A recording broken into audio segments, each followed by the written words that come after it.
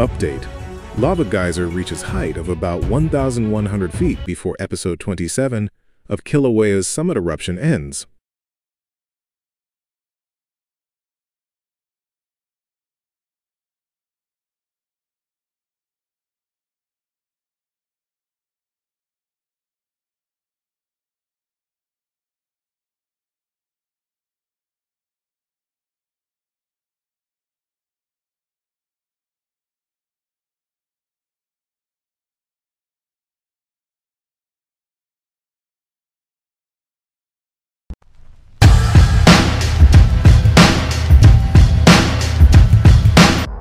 Update at 10:09 p.m. Sunday, June 29, 2025. Episode 27 of the ongoing episodic summit eruption of Kīlauea volcano on the Big Island within Halemaʻumaʻu Crater ended abruptly shortly before 8 p.m. Sunday, June 29th, after nearly 11 hours of continuous, sustained, and powerful lava flow.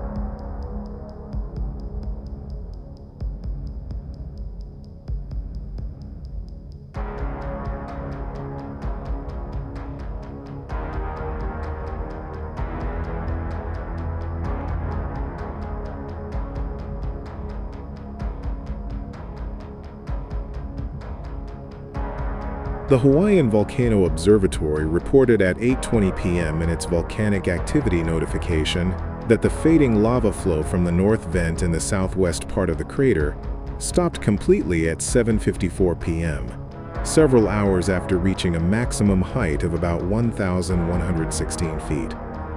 Flames were still visible at the south vent for several minutes afterward.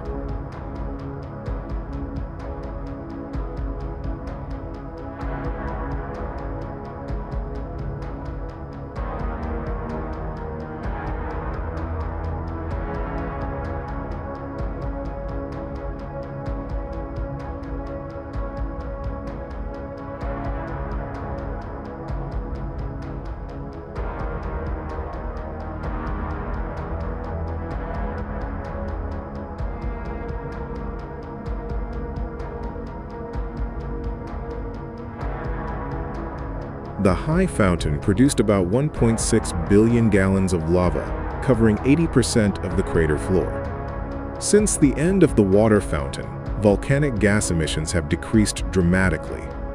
Lava flows from this episode in the southern part of Kīlauea, Kilauea's summit caldera, may continue to exhibit slow movement or incandescence as they cool and solidify over the next few days.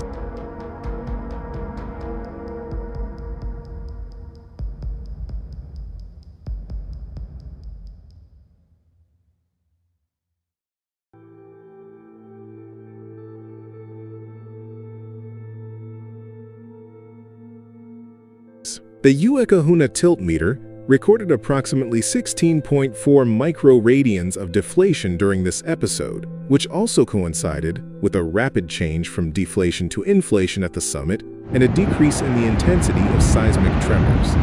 Most ongoing episodic summit eruption episodes have lasted about a day or less and have been separated by lulls in activity that generally last at least a few days.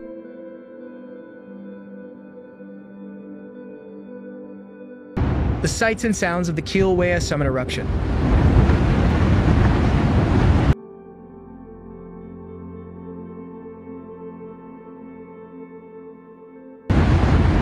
Captured up close by geologists with the USGS Hawaiian Volcano Observatory.